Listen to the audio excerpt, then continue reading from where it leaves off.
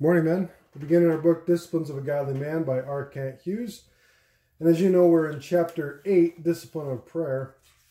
So far, we have talked about inspirited prayer. We've talked about a couple of different kinds of prayer. One is continual prayer, and one is varied prayer, and one is persistent prayer. Today, we continue on with the idea of intercessory prayer. So let's begin. The fifth aspect of asking prayer is intercessory prayer for all of the saints. There are many worthy petitions to make, but saints, or believers in Jesus Christ, are to have a large place in our prayers.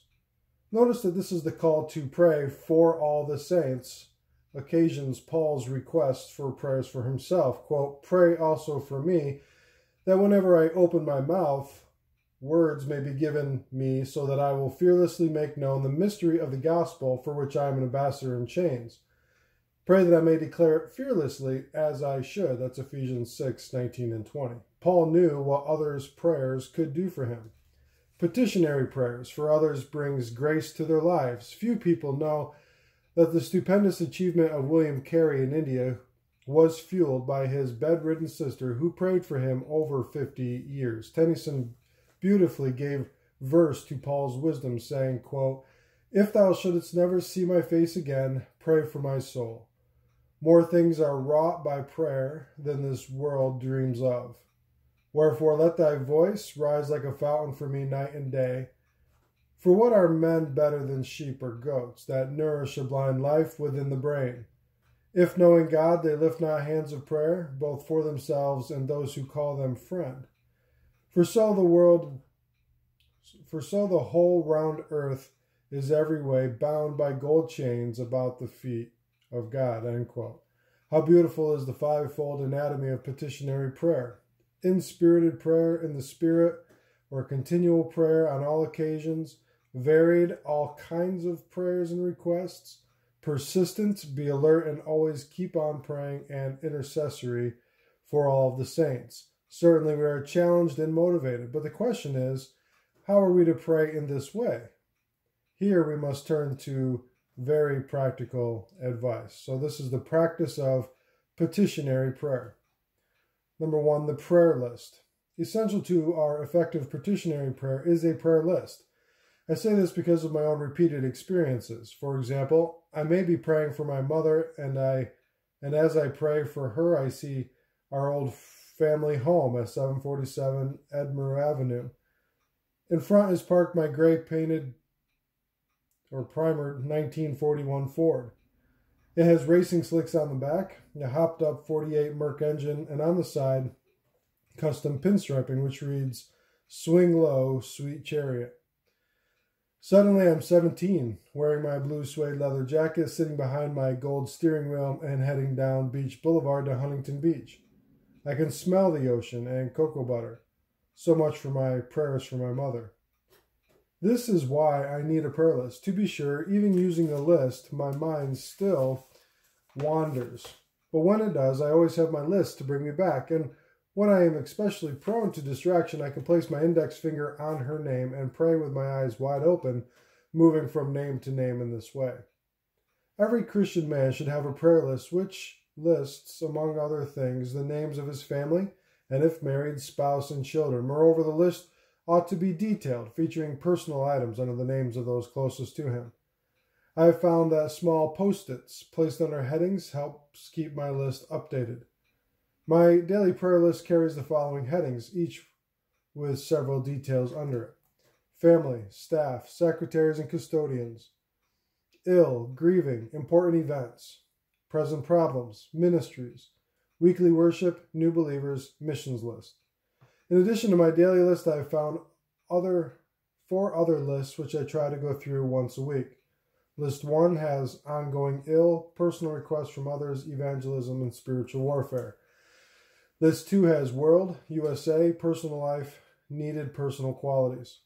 List number 3, Christian leaders, pastors, upcoming ministries, and vision.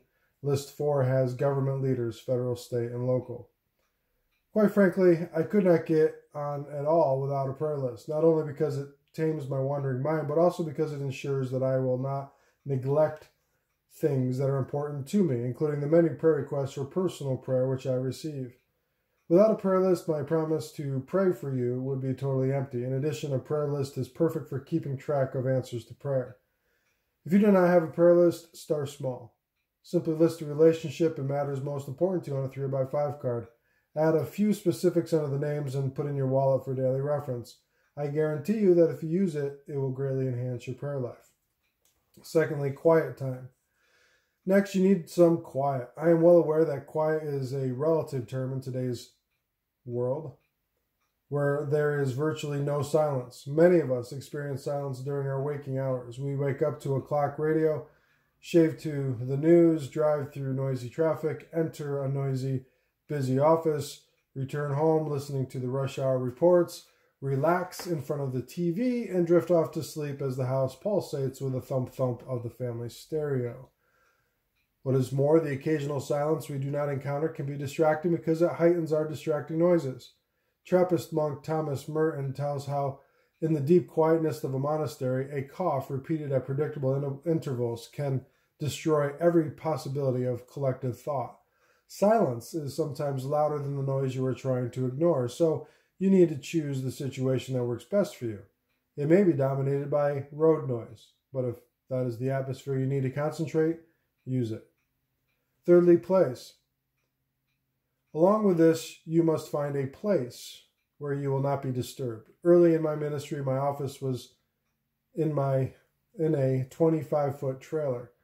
My part-time secretary was on the other side of a thin plywood partition. I could hear everything. If that was not enough, the whole trailer shook when the door opened. My solutions were many and all off the premises. The beautiful, old, and always open and empty sanctuary of a neighboring church, the park, the wonderful anonymity of my car parked at a busy shopping center. Even today, though I now have a quiet office, I often go to similar places for my devotions. Fourthly, time. I also try to give my best time to prayer, which for me is never time just before going to bed.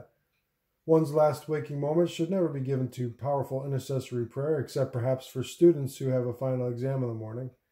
Here Jesus' habit is instructive. Quote, very early in the morning while it was still dark, Jesus got up, left the house, and went off to a solitary place where he prayed. Mark 1:35. The early bird gets the prime time. The real question for you is, when is your best time? For some, it may be lunch or before dinner. Number 5, posture. A certain man could not find the right posture for prayer. He tried praying on his knees, but that was not comfortable. Besides, it wrinkled his slacks. He tried praying standing, but soon his legs got tired. He tried praying seated, but that did not seem reverent. Then one day he was walking through a field. He fell headfirst into an open well, and did he ever pray? Seriously, one's prayer posture can make a difference. While the scripture mentions numerous postures for prayer, none is prescribed. What is important is that your posture enhance your reverent intention. Sometimes I kneel, sometimes I walk about the room. Often I sit at my desk with list in hand. There are times when I lift up my hands and other times I have been on my face. Heart attitude is the key factor. 6, preparation. As to preparation for prayer, honest practicality is of greatest importance. Sometimes a man needs a shower and a shave. If you're into a coffee like I am, a good cup of coffee is a divine cordial. Again, it is not the physical details that are of prime importance, but the condition and stance of the heart. Whatever helps you focus on the Lord, use it. And 7, length. Often the best prayers are short and passionate. Luther himself said, quote, look to it that you do not try to do all of it.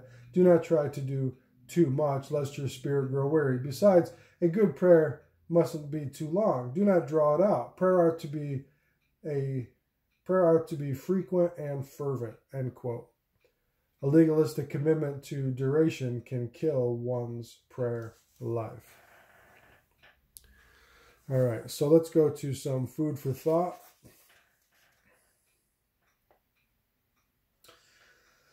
Food for thought. What does Paul ask prayer for in Ephesians 6:19 and 20?